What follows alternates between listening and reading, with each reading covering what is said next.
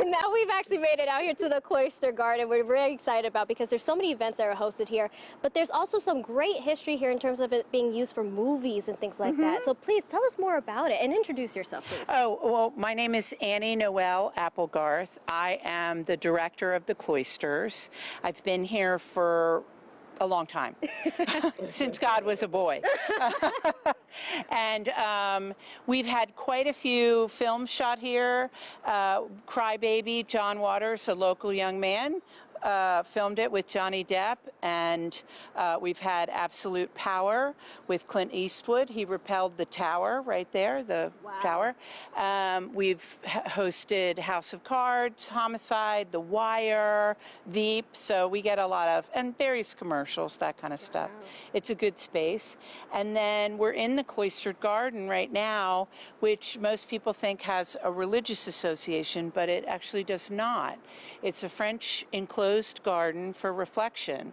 And then everybody else thought, oh, people who do reflection come to the garden. So that's how the association happened. Can you tell us more about the structure and the renovation that has gone on to preserving this? Remember, this was, built and completed back in 1932. And it was sort of the first house that utilized historic aspects from other homes to put it together. So the house, the stone on the house is all quarried here in Maryland. The roof is one of a kind. It's based on a roof structure in France, but in this case it's not slate, it's Maryland fieldstone.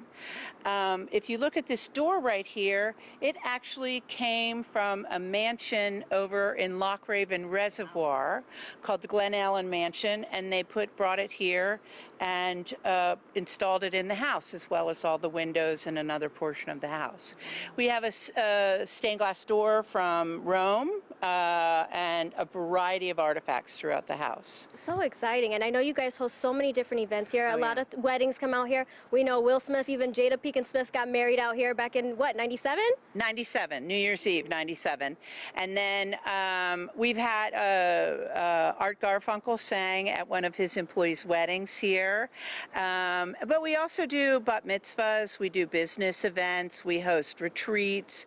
We have a quite well-known holiday tea and bazaar and a mother tea and bazaar where we have a local vendor, Solatia, sets up a high tea, and then throughout the house we have multiple Maryland artists that are selling their wares, and then kids can decorate cookies upstairs that are cut in the shape of a castle. Well, would you look at that? Something for everybody. So I've given you a bit of the tour, a little taste of everything, but honestly, for you to enjoy all of this, you're going to have to come out for yourself.